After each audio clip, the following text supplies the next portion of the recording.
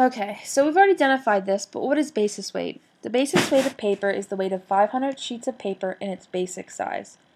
And the basic size and the basis weight are used to describe paper. If I say it's 80-pound gloss text, you should immediately say, okay, well I know it's 80 pounds because 500 sheets of 25 by 38 80-pound gloss text will weigh 80 pounds. 80 pounds comes from the basis weight of 80-pound paper, and 25 by 38 comes from the basic size of gloss text. Some people use basis weight to help identify the thickness of paper, but please do not get it confused. The thickness of paper is called the caliper. In most circumstances, knowing the basis weight of a stock can help users identify thicker or thinner stocks, but it does not always work this way. For example, 80-pound Hanawart gloss coated cover is going to be thinner than 100-pound Hanawart gloss coated cover. I know this because I'm comparing apples to apples. Both examples are talking about Hanawart gloss cover. So if I said something is 100 pounds and something is 80 pounds, one is larger than the other, so 80 pound would be a thicker stock, 100 pound would be a thicker stock than 80 pound. But if I was going to compare 100-pound Hanawart gloss coated cover to 100-pound EuroArt gloss cover, I can't make any determinations because one's Hanawart and one's EuroArt. Let's practice identifying basis weights. Basis weights are posted in many different locations in many different ways. Here are just a few places you might find basis weights on paper packaging. Try to identify which numbers on the packaging are the basis weights for that particular stock. The answers will be on the next slide. If you look at the example down here, I'll do the first one with you, there are lots of numbers. So in order to identify what the basis weight is, I'm going to look for something that says LBS, the pound sign, or maybe it will say basis on it. So if I look through all of these examples here, I can see that this says 24 pounds and under it it says basis. So the basis weight of this stock would be 24 pounds.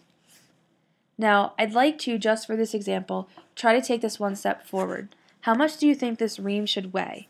By knowing that this is 8.5 by 11 inch stock and the basis weight is 24 pounds.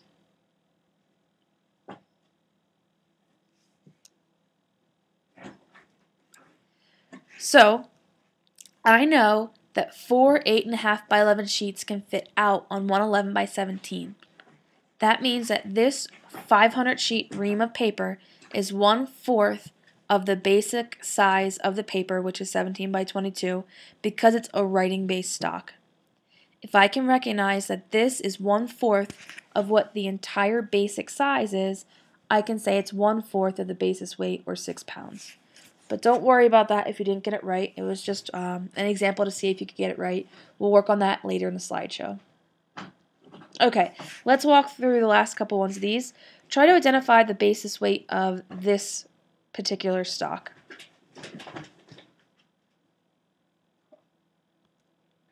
The correct answer is 20 pound. It's 20 pound Fraser's paper torch glow writing stock.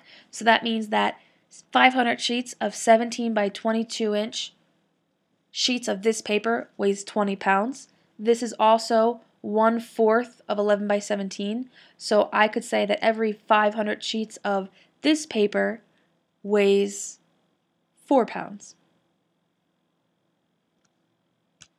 5 pounds. Number 3. Please take a minute and identify the basis weight of this Neenah conservation paper. Correct answer is 80 pounds.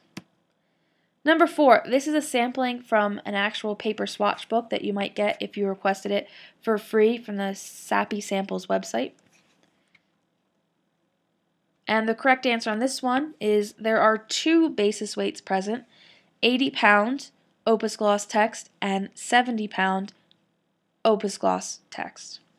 Now I'd like to point out that it also says /89 GSM and /104 GSM. You can completely ignore those numbers. Those are metric measurements, and it's the European way to measure paper. We use pounds, so 60 pound and 70 pound, and they use grams per square meter, but for our purposes, you can completely ignore them.